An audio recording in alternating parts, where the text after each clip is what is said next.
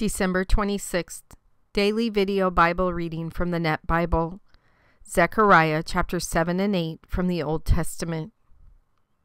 In King Darius' 4th year, on the 4th day of Kislev, the 9th month, the word of the Lord came to Zechariah. Now the people of Bethel had sent Sharezer and RegemMelech and their companions to seek the Lord's favor, by asking both the priest of the temple of the Lord, who rules over all, and the prophets, should we weep in the 5th month, fasting as we have done over the years? The word of the Lord, who rules over all, then came to me. Speak to all the people and priests of the land as follows. When you fasted and lamented in the 5th and 7th months through all these 70 years, did you truly fast for me? For me indeed. And now when you eat and drink, are you not doing so for yourselves? Should you have not obeyed the words that the Lord cried out through the former prophets when Jerusalem was peacefully inhabited, and her surrounding cities, the Negev and Shephelah, were also populated? Again, the word of the Lord came to Zechariah. The Lord who rules over all said, exercise true judgment and show brotherhood and compassion to each other.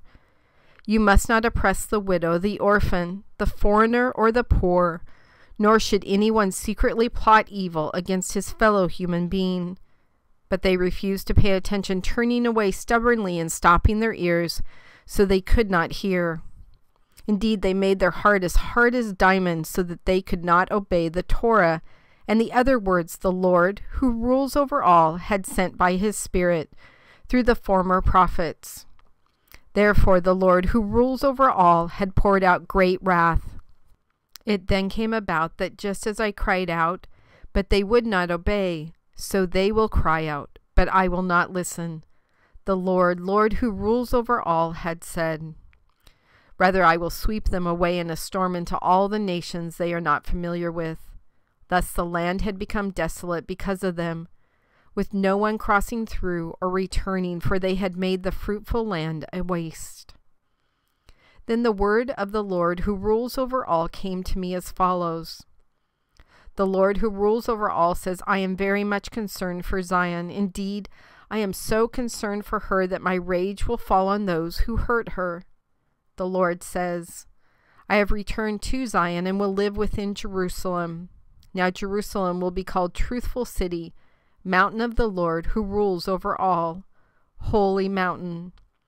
Moreover, the Lord who rules over all says, old men and women will once more live in the plazas of Jerusalem, each one leaning on a cane because of advanced age, and the streets of the city will be full of boys and girls playing. And, says the Lord who rules over all, though such a thing may seem to be difficult in the opinion of the small community of those days, will it also appear difficult to me? Asks the Lord who rules over all. The Lord who rules over all asserts, I am about to save my people from the lands of the east and the west, and I will bring them to settle within Jerusalem. They will be my people, and I will be their God in truth and righteousness. The Lord who rules over all also says, gather strength, you who are listening to these words today from the mouths of the prophets, who were there at the founding of the house of the Lord, who rules over all, so that the temple might be built. Before that time there was no compensation for man or animal, nor was there any relief from adversity for those who came and went, because I had pitted everybody, each one against everyone else. But I will be different now to this remnant of my people, from the way I was in those days, says the Lord who rules over all. For these will be a peaceful time of sowing. The vine will produce its fruit, and the ground its yield, and the skies will rain down dew. Then I will allow the remnant of my people to possess all these things. And it will come about just as you, both Judah and Israel, were a curse to the nations, so I will save you, and you will be a blessing. Do not be afraid. Instead, be strong. For the Lord who rules over all says, as I had planned to hurt you when your fathers made me angry, says the Lord who rules over all, and I was not sorry.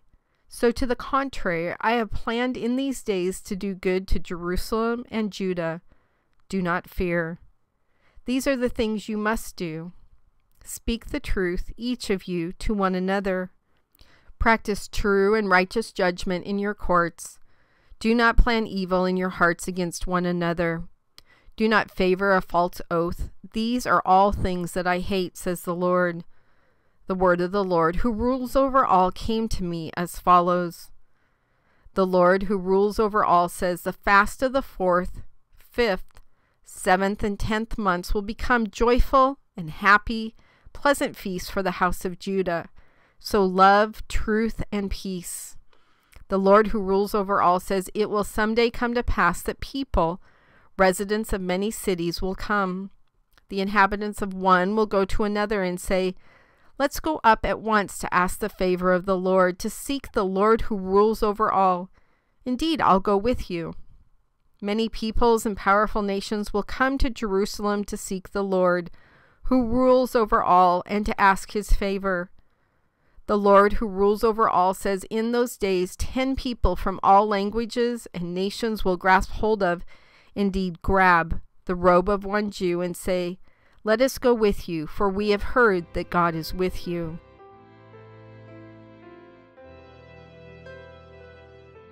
God, I'm having a really hard time with the Christmas season this year. And oddly, I realize that this video is coming after Christmas. But when you're talking about, are you really doing these rituals, these celebrations for me, or are they all about you? That just has been on my heart a lot this Christmas season, more so than any other time.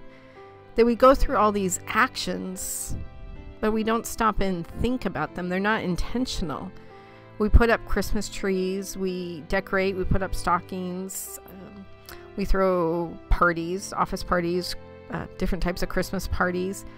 We go to candlelight service, we have Christmas dinner. And many of these, just like in this chapter in Zechariah, many of these are just rituals, habits, memories, traditions. I don't mean to say it in a bad way, but just like you told them, are you doing this for you or are you doing this for me? Christmas for a Christian is supposed to be all about the birth of your son, the birth of our Redeemer, our Savior, the person who is now going to intercede on our behalf so that we no longer have to go to the temple that they're referring to in here. And so I really struggle a lot with Christmas and the way it is. And I'm not even talking about all the like crazy shopping messages type of thing. I'm just talking about Christians going through rituals and having them have nothing to do with you. Now I realize most of those rituals are pagan based. I mean, for Pete's sakes, Christmas is horrendously pagan based. And we have taken over the Christmas part and decided to attach your son's birth to that time, even though your son was probably born around springtime, more like Easter. But that is truly what we are to be celebrating, studying, being in devotion over, being in prayer over. And yet we do all these other things. And I'm not saying that they're bad things. It's just this year they're just really bothering me in that sense of, am I doing this for me? Am I doing this for you, God? And you ask multiple times through the Bible, sometimes you command, to do all things for you, to glorify you in all things. That if we eat and drink, it's totally fine as long as it's glorifying you in some way. And the same thing should be true about Christmas time. And I know many families who everything they do is very intentional and all about you. Everything that is a ritual, everything that is a process, everything that's a tradition, they bring it back into it being about you and a teaching moment for their children. But I think for a lot of us, it's not intentional. And in fact, this season's so busy that we barely have time to think. So it probably becomes even less intentional. In reading over this part of Zechariah, one of the commentaries that I was studying for Zechariah said, this process, this building of the temple, of doing these rituals for the right reasons, and when everything aligned up, then that incredible blessing started to happen. In fact, in verse 12, we actually hear you refer to it as a sowing of peace. From an agricultural standpoint, sowing of peace after the temple was done. And all of these things were done for true repentance. They didn't have what we have now, which is your son, his death on the cross for us, the forgiveness of our sins through that death. But they could receive repentance through their righteousness in doing certain things like that. And a book I was reading said the true test of repentance is a life of obedience to God. Not Sundays, not when we remember, not on Easter and Christmas Eve, but a life of obedience. That is when true repentance happens.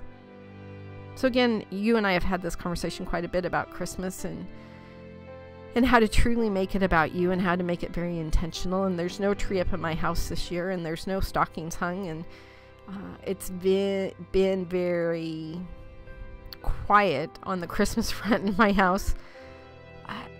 I've tried to make it more about you. I've tried to, instead of giving gifts, I've spent time with people. I've written handwritten letters, notes of appreciation to people, and you and I both know how much I hate writing, so that into itself is a huge gift. I've tried to make it about other people. I've tried to make it about you, God. And it's felt very different this year. And so I know you and I are going to continue to have conversations about this, but even once we get outside of Christmas, we really need to examine our life. And are we handpicking moments that are yours, God? Or is our whole life turned over to you? Doesn't mean that we don't make mistakes. Gosh, I make mistakes all the time. But are we truly repentant of the things that we do wrong? And it shows in our life that we continue to go back and we seek you and we try and glorify you in all the things we do. Are we truly being intentional about that passion that we have for you and our faith and our incredible thankfulness over the blessings that you've given us that we so don't deserve, especially the forgiveness of our sins, our temple on this side of the New Testament, that incredible Redeemer, that pure Lamb that was sacrificed for our sins. Are we truly repentant through a life of obedience lived for you? God, unveil this truth to us. Like I said, I know you and I will be talking about this more because I'm really struggling with the world versus you right now. But allow us to have discernment and understanding. We don't get to pick and choose what goes to you and then the rest is lived for us. That's not what you call us to do. You call us to be all in. Even when it's uncomfortable, you call us to be all in. Even when it's difficult, and even when it's hard, you call us to be all in. God, unveil that to each and every single person listening to this video today. What does it take for them to be all in? What does that look like in their lives? What are they holding on to that they're not ready to give up yet? And help them turn those things over to you so that they can live the life that you want them to, that you created them to live. God, I want my life to glorify you. That's what I want more than anything in the world. I want my actions and my words and my deeds to be all about you. I want nothing else. Please help me make that happen in my life. It's only with you that I can do that. I pray all this in your Son's name. Amen.